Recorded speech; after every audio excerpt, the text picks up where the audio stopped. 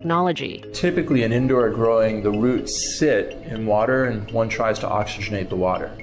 Our key inventor realized that if we missed nutrition to the root structure, then the roots have a better oxygenation. AeroFarm says the root misting system allows them to use 95% less water than a regular field farm.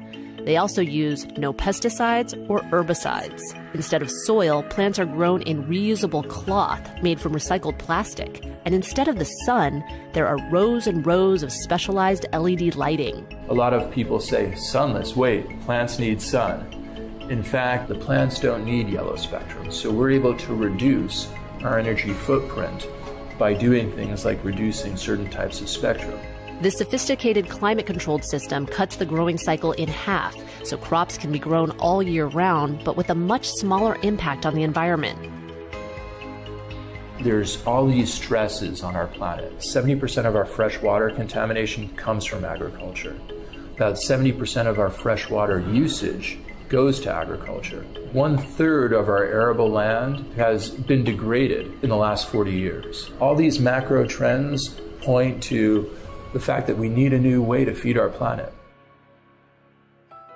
One of the early champions of vertical farming is Columbia University ecologist Dickson DePommier. In 1999, DePommier and his students proposed that vertical farms could feed overpopulated cities while using less land and less water. They would also cut greenhouse gases by eliminating the need to transport food over long distances. And the idea is finally taking root.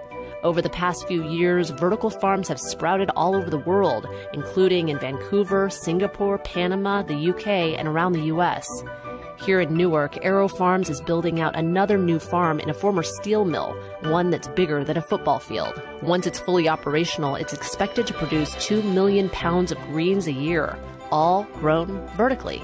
We listen to the plants very carefully to try and understand what they're telling us and try and optimize all these different qualities of a plant. It's a tough business, but it's one that's going to stay and it's going to have a bigger and bigger impact.